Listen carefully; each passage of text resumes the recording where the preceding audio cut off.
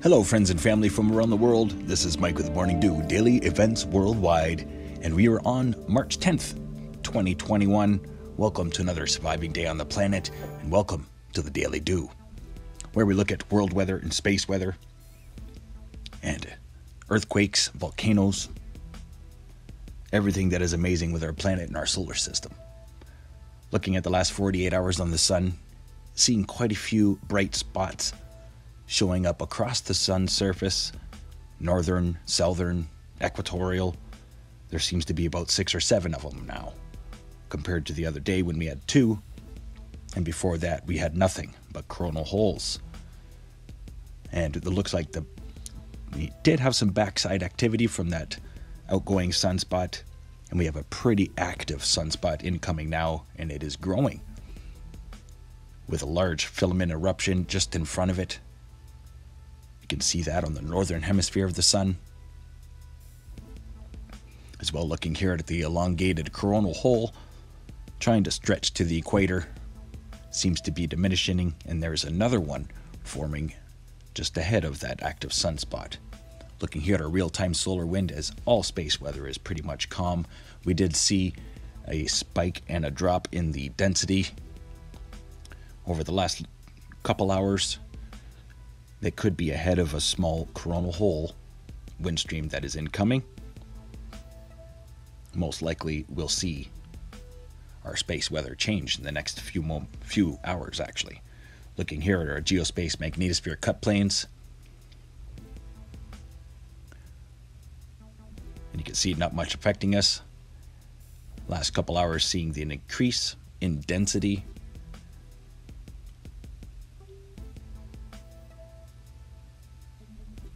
Our Schumann resonance for today, a power of 12. Still very calm across the planet right now. But still the earthquake frequency continues. Seems the planet is abuzz right now. Having a look at the last 24 hours for earthquakes, and it's still pretty active. Starting out here in Hawaii, a 4.2 in Pahala, Hawaii, at a 26-kilometer depth. Seen quite a bit of activity throughout the island last weekend, and continuing.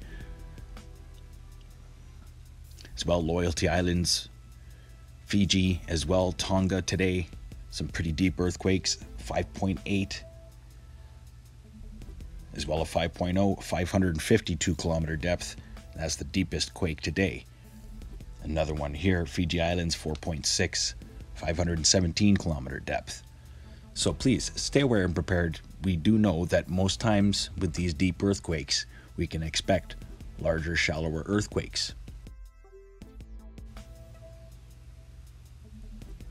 Overlooking Papua New Guinea here, a 5.1 in Kokopo, Papua New Guinea. As well, the Philippines seeing a lot of activity today. 4.5 there in northern Indonesia. 4.7 Sarangani, Philippines, and as well a 4.9 recorded west in the Philippines plate. So very active through that region recently. Across the Ring of Fire, really, as we are looking at 52 active and erupting volcanoes around the world. As well, a 4.2 reported today in China, northern China. FAC India 4.9, that was from yesterday. As well, Japan, Izu Islands region 4.3. 4.3 Yamada, Japan. And as well 4.3 Kursk, Russia. 4.3 Atka, Alaska. Seeing a lot of activity coming back to the United States.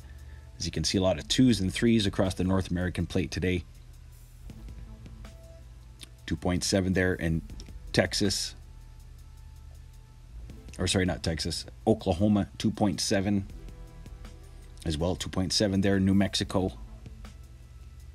Nevada, 2.6. As well, 2.8 there, California. Moving northward, Stanley, Idaho as well. Central America, Caribbean plate. Early this morning, they did see a sizable 4.1 quake. I'm sure a lot of people felt that one. Seen the activity come back there as well to the subduction zone. 5.1, that was from yesterday. Into South America here, 4.1 Bolivia this morning at a 264 kilometer depth. So active South America as forecasted yesterday. And as well forecasting some an uptick in seismicity through the South Sandwich Islands. And we're already seeing it here on the tip of Argentina.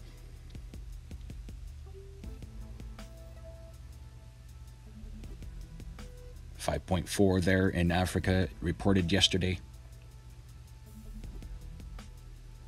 Iceland today reporting a couple sizable earthquakes, 5.1 Vogler and 4.4. Iceland, 10 kilometer depth.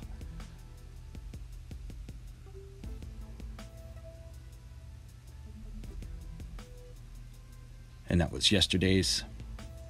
4.7 reported today in Iran, in Ghanabad, Iran, as well as 4.3 here in Germ, Afghanistan, 143 kilometer depth. So 4 and 3, the numbers today. Having a look at the last 7 days for earthquakes, you can see a lot of deep, elevated rings now. Stay safe, stay ready, just have a plan.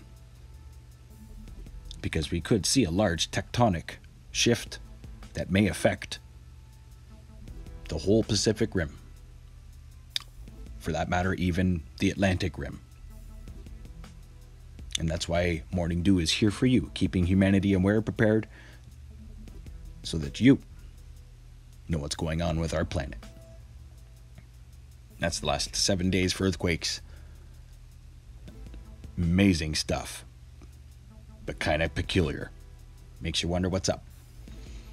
Overlooking Pacific Disaster Center here today, we did see quite a few tornado warnings pop up, about 4 of them, through central and northeastern United States, the Plains, Central Plains, Twin Cities, Minnesota, as well Iowa, Quad Cities, Des Moines, Iowa, Wisconsin.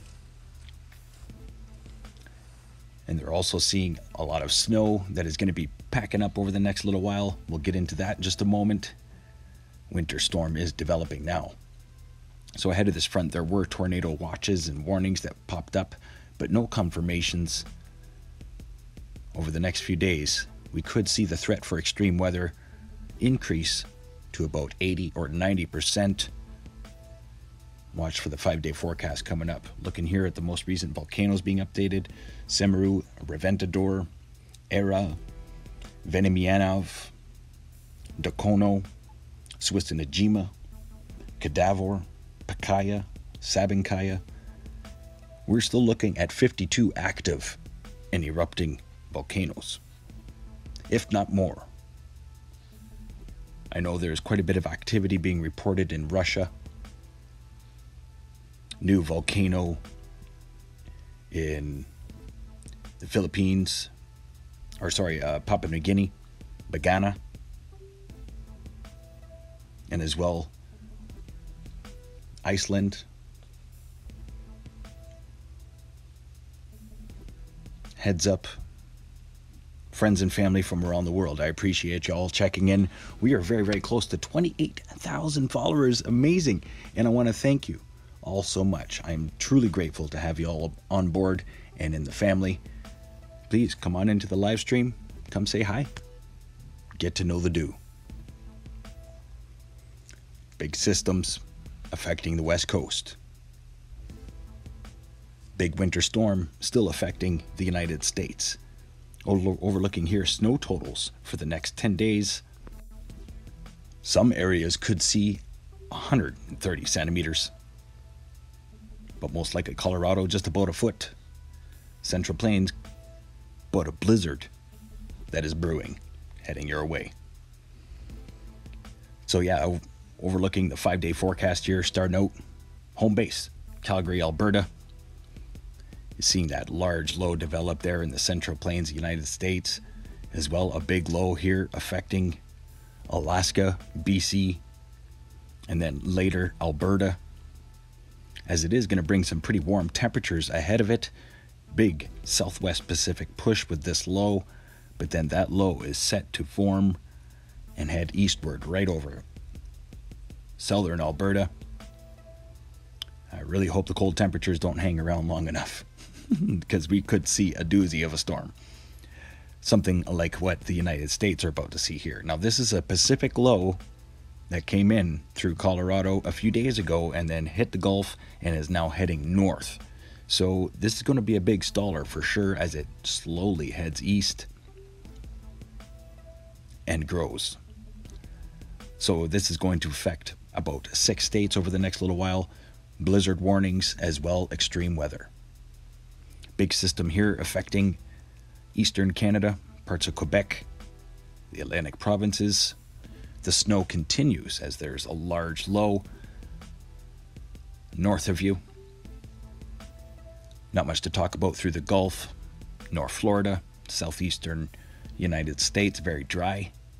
But then look at this big system that is forming and then breaking up, heading through parts of Eastern Europe and into Russia. Could see some extreme weather unfold across Europe over the next little while. Watch for many, many lightning strikes and temperature drops. A roller coaster event right now across the northern hemisphere. Large low pressure system here getting ready to head into Upper Mongolia as well.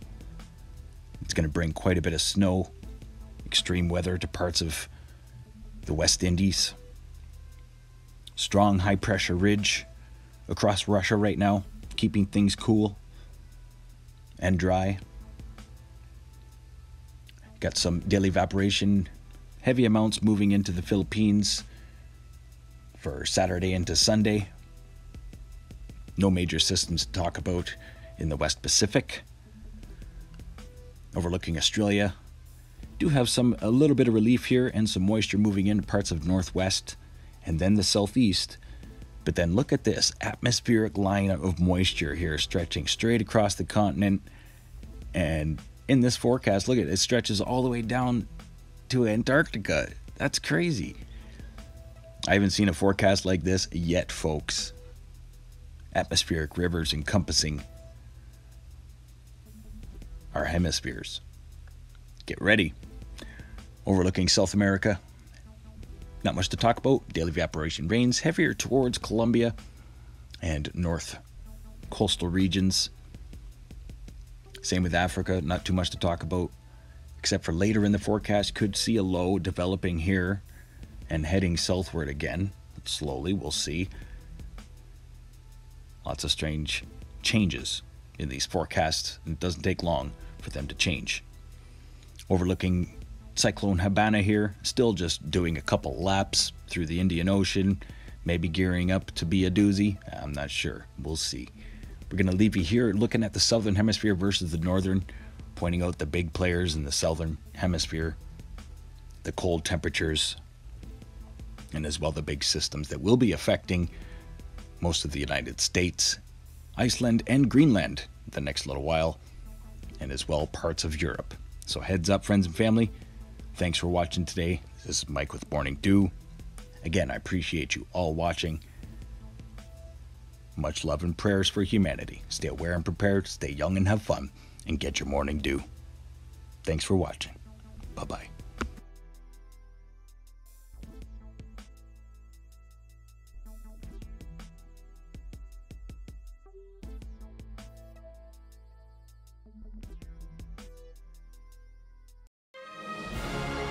If you enjoyed today's video, please hit that like button, subscribe, share with your friends and family from across the world.